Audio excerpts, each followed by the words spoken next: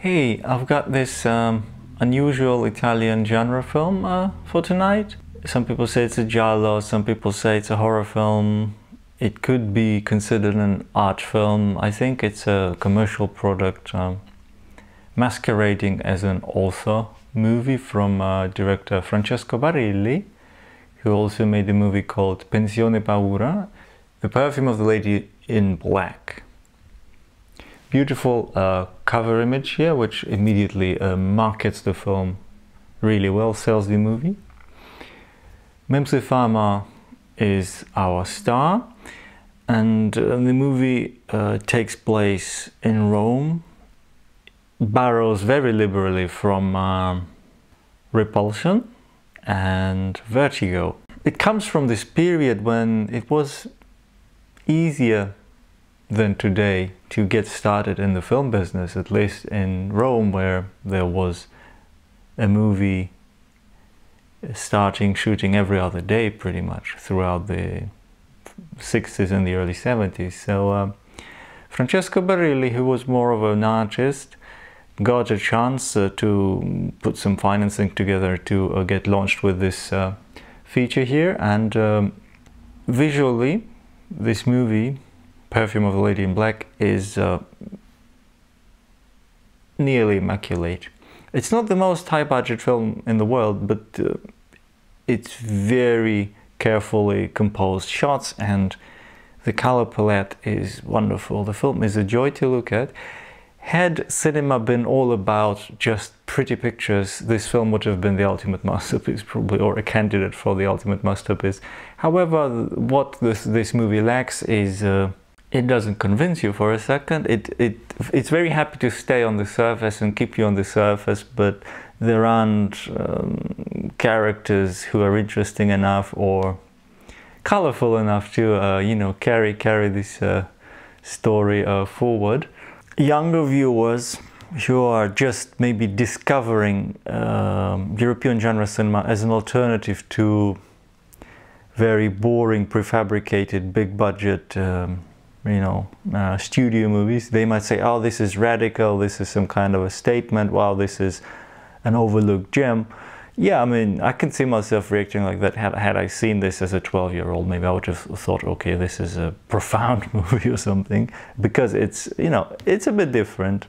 There is also an interview with the filmmaker, with the director on this Blu-ray here, and he's pretty frank about this film's genesis and how it was, you know, pretty much just a way to, you know, get started in the business, make a bundle of money, and not, you know, he doesn't claim that he's delivered something, you know, extraordinary there. And if you look at it that way, if you think, okay, this is a commercial product, but delivered with, you know, with a great degree of competence and some artistic flourishes, then it's a movie that succeeds 100%. Mimsy is super photogenic and chic in a mode. However, as usual for her, I find she's been in quite a few genre movies, typecast as this kind of a fragile victim, and in this case here, she's the focal point of the story. And I found after about 20 minutes into the film, once we've established where we are and roughly, you know, the film's genre got sort of got established, I was feeling, okay, this movie isn't taking off, and my frustration kept growing as the movie continued. So it can be frustrating if you like to explore the story through your protagonist's eyes, because the protagonist it's quite a sexist movie. So as it's a woman, so she basically is a total pushover. It reminded me a little bit of this movie I reviewed earlier on this month, Barbarian Sound Studio, where Toby Jones was this completely, you know, I don't want to say loser, but a person who's got no willpower whatsoever. And it's a similar situation here where, you know, it's Mimsy, she's good looking. She's apparently got a few subordinates at work. She like works at this great big chemical facility, I don't know, developing some kind of crazy pictures, and like there is men and women at her, you know, beck and call, and yet she's still completely, you know, she's stuck in the kind of cliche woman's role, something from the 50s, you know, where she's completely subjugated to anyone, you know, when she says, I don't want to do something, and then the other character says, no, you're still going to do it. She just nods and says, okay, that's fine. And that includes a very rapey sex scene. So she has this quite boring boyfriend played by Maurizio Bonuglia. And apparently, according to the director, this boyfriend got inserted into the movie just because the producers, the financiers, the finance behind the film insisted. So that was already like some alarm bells. So there is quite a bit of sort of sexual, non-consensual sex overtones in this movie, even though it's very stylish, and I loved watching 1970s Rome and the exterior shots. I loved the carefully designed interiors. It's got plenty of visual artistic merits. I just found it's very upsetting how it's just such a sexist and kind of also racist movie. So, you know, I don't know. The score is by Nicola Piovani, and I found the main theme kind of lethargic, and I found that it just kind of slowed things down. I have this general feeling with this movie. It shows its age, not just through some very dated attitudes, race and gender attitudes. It's more like through this distended kind of pacing where tons and tons of screen time are allowed to just, you know, pass by without really any suspense or anything like that.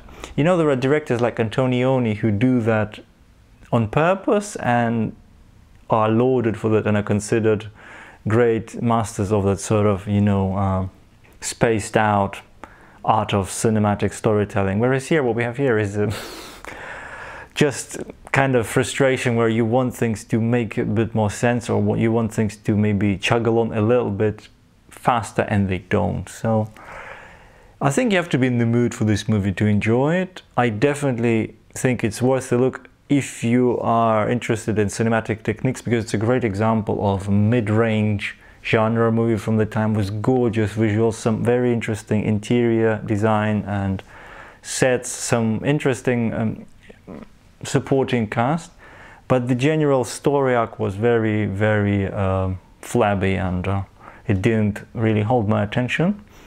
It's not a thriller, it's not a murder mystery, it's hardly a horror film, so, you know.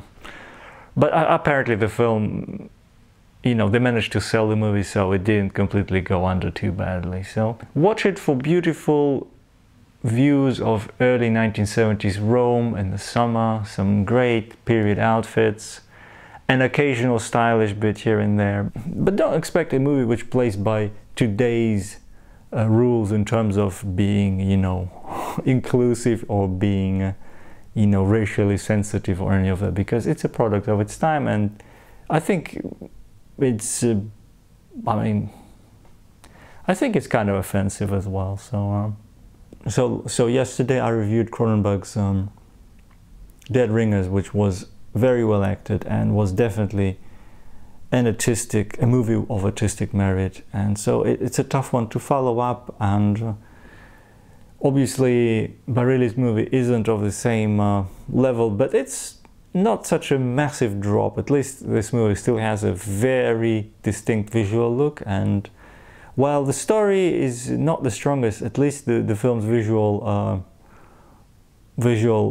achievement is undeniable. And you may forget the film, but you'll probably remember some key shots, some key images, and that's not bad for such a commercial product, I'd say. So that was 31 Days of Horror. Thanks for watching.